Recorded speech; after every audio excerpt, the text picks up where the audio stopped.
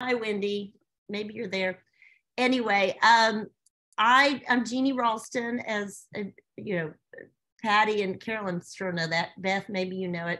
Wendy, I'm not sure if you know it. But anyway, so we're doing this great trip to Charleston. It'll be the third year. And I know Charleston really well because I went to school in South Carolina, and I've written about it for the New York Times, 36 hours in Charleston. I've been, going there forever and ever. And it's one of the first trips I did. I planned in the U.S. It was the first trip I planned in the U.S. because Charleston is just extraordinary, and I'm lucky to know a lot of people there, and so I can, one of my sorority sisters owns this great hotel and restaurant that we're going to, and then I have a great friend who lives on Sullivan's Island, has this beautiful. This is her. Behind me is a view of her dock on the waterway. So I wanted to have a little session for people who would be interested in going to the trip, and to hear from women who've been on the trip. So you don't hear it just from me. And there are a few other people who might join who've been on the trips. But Patty, do you want to just tell them your experience on the trip? Sure. So I actually am the one who found the trip. I at the time, so we were scheduled pre-pandemic. Oh, that's right. Yes, right. You were. And that got canceled. But right before the pandemic, I actually became single, and I was like, I really need a trip. So I started, I forget how I found you. I think it was on Facebook. But I was looking around for trips that seemed interesting. I love to travel. And I found this trip. And like you, Beth, I had been to Charleston before, but not really in depth. And what I really liked about it was you could see that Jeannie had connections there. Like, it wasn't just going to the touristy places. It was actually going to someone's home. It was meeting a author from there. It was, curated meals that you knew were like the place to go for brunch and the place to go for cocktails. So that was really something I was looking for. And my sister and I have been traveling a bit together for years. So, naturally called her and see if she wanted to come. And she said yes. And we had a great time. We met, I forget how many women that there were, probably about 12, a dozen. 11 or 12. 11 or 12. It was like a dozen. And I don't know, Jeannie, if you saw, but Tammy, who was with the group from Austin, I just ran into her in Cape Town, South Africa last month. Oh, wait, I did hear that. I think it's when I was sick and it didn't pierce my brain, but oh my God. I went into for breakfast and she was sitting there with, I can't remember the other woman's name. They were both on the trip with us. And I was like, holy moly. Was it Beth? Maybe? I can't remember, but they were there with their families and it was just crazy. It's such a small world. Well, and you never know where you're going to meet one of your new friends from a NextTribe trip, but and so one thing that I really appreciated about this trip, it was short. It's short, but it was really, we didn't waste any time starting to laugh and be like we were like sorority sisters or something. Long lost sorority sisters. And remember there was a lot of laughing. There was a lot of drinking. There was a lot of singing. Remember in the limo, we put on the music. We were dancing and singing in the car. We all hit it off. It was a fun group of women. Yeah. I have to say, our groups they tend to be really, really fun because, and people bond so quickly. And I think it's because if you're you know, if you're at this age and you're, you know, reaching out, you want to go out and travel, and you like what NextTribe is doing and stuff, you're kind of like already kind of guaranteed to have something in common. So, and what we all had in common, we love to dance, and we have, remember the last night we went to a Gullah chef's house. I mean, it's well-known Gullah, you know, Gullah cooking is a certain kind of cooking from the Low Country, and they just put music on. We were dancing at her house too. Remember, we were dancing to Marvin Gaye. Yeah, we danced everywhere. Everywhere we were dancing. So started out more formal, and then by the end we were like just fast friends. I'm ready.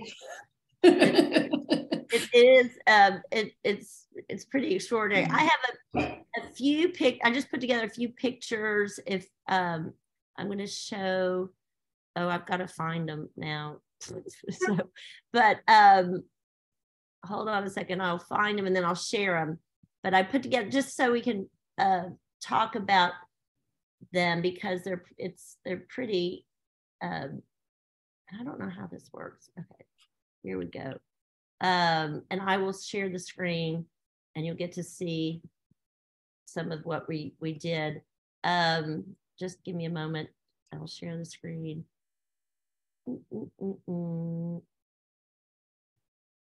Okay, so here's like we took this great walking tour, and the great thing about the walking tour is this woman is led by two sisters our age, and they know everyone. And last year they invited us. I didn't know if you knew this, Carolyn and Patty. We were already at dinner, but she texted me and was like, do you guys want to come over for a drink? So this year I'm going to just arrange it so we build that in, that we go over to her house, because she's lived here forever, and she was really funny. You know, I love funny, and it's entertaining to go out with people like that. Oh, I mean, she makes it really fun. I don't know why I don't know how to do it. This is not a good slideshow. Feeding people. I mean, we see basket, make the Low Country baskets, which is really cool. This is our tour guide. Teresa is her name. And everywhere we went, somebody would drive by and honk at her. She knew everybody. I know, it was great. And then we went to this hotel, the Wentworth Hotel. I actually should have had a picture of it, but I don't. But this woman right here, that on the I'm circling, she was my sorority sister in college, and she and her husband owned some of the nicest hotels, and they met us with champagne and took us on a tour of the mansion. And this is up on the rooftop. There was a storm coming in, but you can see the big bridge.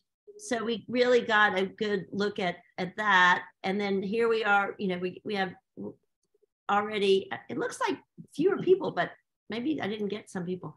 But this is our van, and we go to a plantation, and I don't necessarily, plantations can be problematic, but the reason I like this plantation is that, first of all, the beautiful trees, and the main focus is the Boone Hall plantation is on the life of the slaves. So it's not it's not aggrandizing the whole system. It's talking about how these people lived, and that's what's worth it, and the presentation they have on the culture of the Low Country. So, and then we went to my friend's house. We have have lunch on her patio overlooking the Intercoastal Waterway, and we had an author, and we all got to know her and hear her speak about her writing, which is all focused on the Low Country. And then on that fancy cake. On that fancy cake.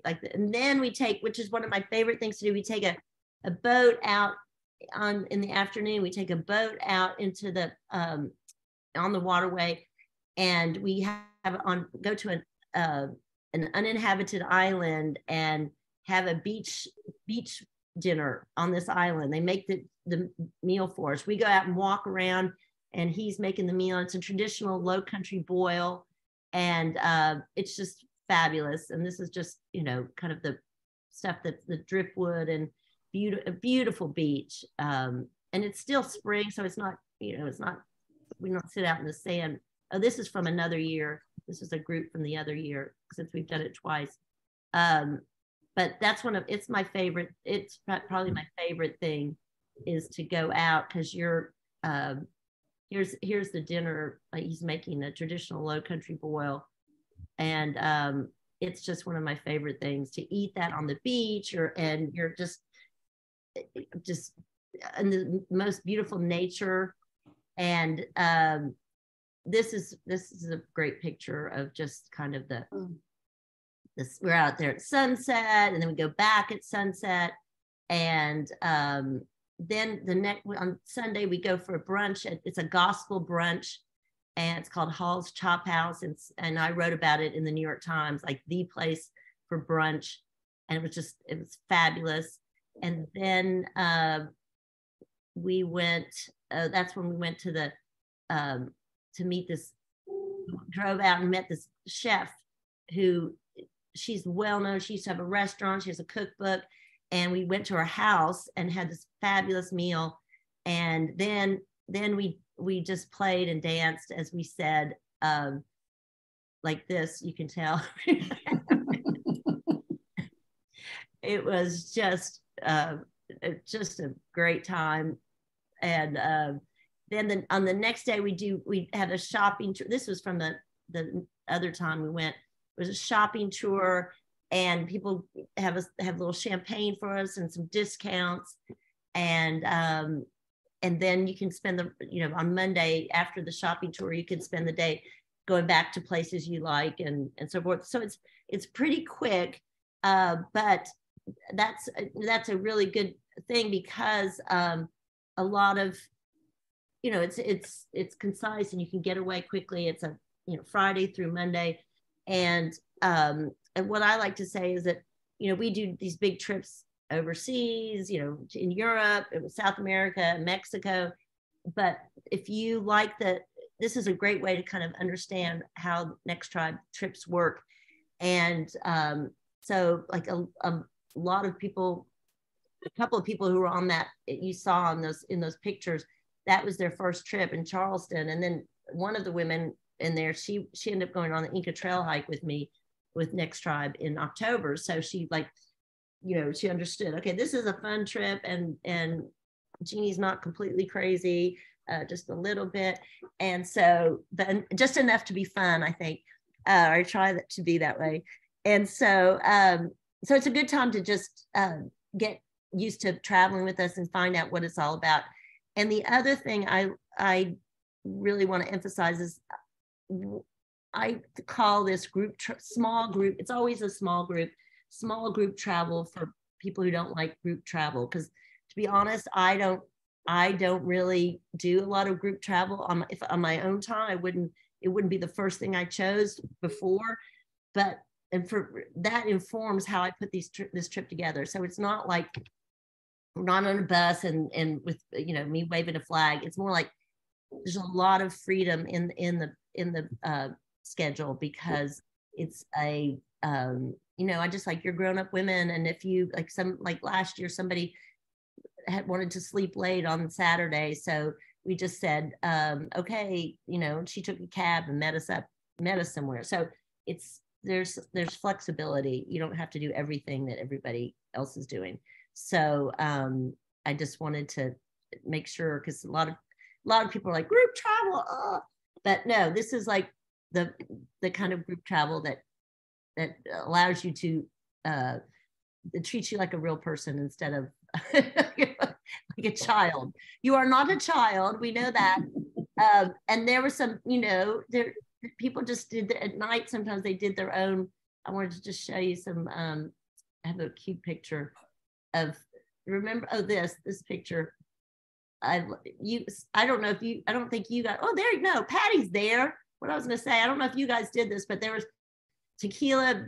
I was going to say, is that us doing shots in the lobby? I thought that's so funny. You guys were like, you were so funny about now I can't get back to my yeah, what was that? The hotel gave us free bottles or something. I can't remember. Yeah, I can't find you guys. Wait a second. That's so funny. Okay, here. This is here. I'll show you this picture because I just think it's hilarious.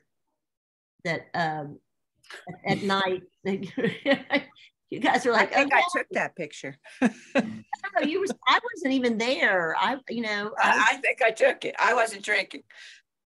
Yeah, but these are some of the wild children from our group having a late nighter. Yes, you're right. I think they did give us some one of the special cocktails. It was a nice hotel too. The hotel was very nice. Yeah, in the back you can see they had port for us at night. Oh yeah, they did have. That's right. They had. But we thought shots of tequila was more. Yes, and more in keeping. So anyway, do you have questions, Beth or Wendy? First of all, I just want to say I'm sorry for chiming in late. No. I have a wonky microphone, so I had to go and get my, a real microphone because the one that's in my computer doesn't work too well. Right. So, and I'm not on the camera because I'm in my bathroom to get away from my barking dog. Oh, sorry. We understand. So, where are you, Wendy? Manhattan. Oh, good. Yeah. Well, I am too. Have I met you here? I don't think so. I've not attended any of your functions. Oh, okay. Well, it's an easy flight from New York or New Jersey. It's Beth's in New Jersey, and so is you weren't here, but Carolyn and Patty are also. They went last year, and I don't know if you heard them talk, but so it's an easy flight from and which makes it really nice. And so do you guys have any questions about the trip or how it's laid out or anything like that? So obviously we all book our own flights, but is there so you'll tell us a specific time to, or a time frame to arrive and depart, that kind of thing. A time frame to arrive, and then so we meet in the hotel, and then we go on our walking tour, and I want to build in time for us to have this time. I'm in touch with her and our tour guide, because wouldn't that be great? I mean, she lives in one of those old Charleston houses, and if I don't know if you said you've been there before, Beth, but just one of those grand houses in the lower part of the peninsula. And so I'd like to go and have a drink with her afterwards. Then we go to the hotel, not our hotel, but the very beautiful Wentworth Mansion. And we get champagne, we get a tour of the hotel up on the rooftop. Then we have dinner, and the restaurant is associated with the hotel. It's called Circa 1886. I hope this is on the itinerary that I put up. And so we have dinner there. We have our own room, and we just had so much fun getting to know each other. And then we walk back to our hotel, and then the next day we do the plantation. We learn about Gullah culture. We go to my friend's house off of Sullivan's Island and have an author speak. Then we go do the trip on the boat trip, and then we get back early enough that we could. I don't know if that was the day we were doing the shots, or one day we went out to a bar afterwards, a rooftop bar. A lot of rooftop bars in Charleston. And then on Sundays, I think you, Patty, and Carolyn we went all together and looked at that. That was kind of not, you didn't have to do it, or it wasn't like, you don't have to do anything on the trip, but we went to the Magnolia cemetery. Yeah, I went with you. Yeah, which was really, did you go, Patty? I did not. Okay, it was I really forget why. Maybe because I was doing shots the night. I was going to say, you're sleeping off. And then we go to brunch, and then we have some free time, and then we go to the chef's house. It's a little bit of a drive, and you know, we get back from that relatively early, so there's time to go out after that. And then on Monday we do our, you know, start our shopping tour, and then you have some time, because what I find is that people like some of their own free time to, you know, to go back and check out something they saw along the way. And I don't want to be so regimented that you don't have time for that. So, and what about you, Wendy? Have you been before? No, I haven't. So I'm really interested in checking it out. And I'm trying to corral a couple of girlfriends to come with me. One of whom, her son actually went to the College of Charleston. Oh. So she's kind of familiar with the city, but I don't think she's seen it like you present it. So yeah. Might be interested. Well, I like to, you know, do some history, and then, you know, some culture with the writers. And I want to always make sure that we do something with the local, you know, the African American culture there, because it's so easy for us to overlook that. And I think it's really important. And so it adds just a layer of richness there, because it's at the base of, you know, of everything that, you know, for better and worse, you know, obviously. So we can't, I think it's not fair to ignore it. And it's so fun. I mean, those women, that chef, the Gullah chef, and her daughter and her sister, just so beautiful and generous, and, you know, an experience that you could go to a really fancy restaurant, and we do go to a couple of really nice restaurants, but I also want to show you different, you know, the traditional beach boil, you know, and then the Gullah cuisine. I just think it's fabulous to see the other, you know, other realm. I mean, Charleston is known as the foodie town, and yeah, you can spend every meal at some great restaurant, but how fun is it to go to where, you know, to just the roots of some of that food that they serve in the hotel. I mean, in the big restaurant. So that's my feeling. No, it's very appealing. I just have one question, not to present myself as a problem child right off the bat, but if I have like dietary restrictions, I don't know what's in the Gullah boil. I don't know what's in. No problem. I would be surprised if you had as many as we had somebody on the trip last year, Kelly, remember, and she had a lot of dietary restrictions. Yeah. We were able to work with her, no problem. Great. Yeah. So, well, I, you know, get some. It's a great girlfriend place. You know, good girlfriend town. It's known for that, and you know, my job really is to make sure everybody has a great time. That's my job. And so you do it well. It's like, okay, job one, must have fun. Okay, after that, let's see some sights. But number one always is have fun, enjoy, and just, you know, just enjoy the great company of some fabulous women. I mean, every trip we have that just, you know, so many interesting women from different parts of the country or from New Jersey and New York. So this might be a trip that's like mostly most interesting parts of the country. Yeah, well, yeah, exactly. So I can say that now that I'm a New Yorker myself. So anyway, well, stay in touch. You both Wendy and Beth, you have my email, and I'm the ones who didn't. I mean, we had 20 people sign up, so I don't, you know what happened. But I'm going to send a link to this for anybody who has signed up and didn't come, if they want to watch my terrible slideshow. They can see that. And but just anytime you have a question, and Carolyn and Patty, if they have a question they don't want to ask me because they're afraid I'm biased, maybe they can get in touch with you. Yeah, absolutely. Do you want to? Is there a deadline to when we have to? Well, I want to. Let's see.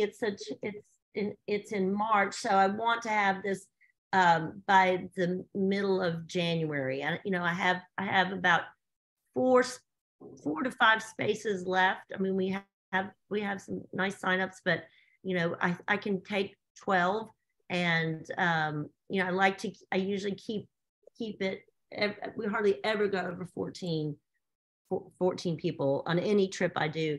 But this one, I think even 12 is a good number. So, but please just, you know, keep me posted if you have questions, and I'm happy to answer them.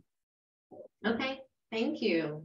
Okay, and be in touch. And Patty and Carolyn, thank you so much for telling everyone about your experience. And it's good to see you again. So we should do it. We should get together. Yes, and don't see you. Happy holidays. Yeah, after the holidays. So happy holidays, everyone. Jeannie, I have one quick question. Oh, yes. I have one quick question well, sort of unrelated. Forgive me, did you already do one of these for the Scotland trip? No, we just published a Scotland trip. Okay. So are you interested in that? So it piques my interest, but I'm trying to figure out how to get myself in shape to ride 30 to 40 miles. You're on an e-bike. It sounds amazing, amazing. It is so amazing. You are on an e-bike. So that means you have pedal assist the whole way. I did it without an e-bike, and there were some terrible, you know. Yeah, but you also hiked the Inca Trail, so you know.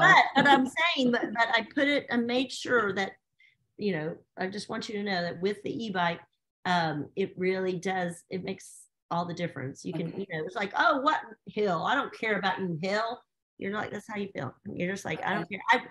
I used the e-bike for the first time when I was up in Leadville, Colorado last summer, and it's like 11,000 feet. And so I did not want to ride a regular bike up there. So I used this e-bike, and I was just like, doodly, doodly, doodly. I mean, you still are getting some, you know, you're getting a little exercise, but you are, it just makes it so it's not so, everything is not so daunting. You don't care. You see a hill coming and you're like, bring it on.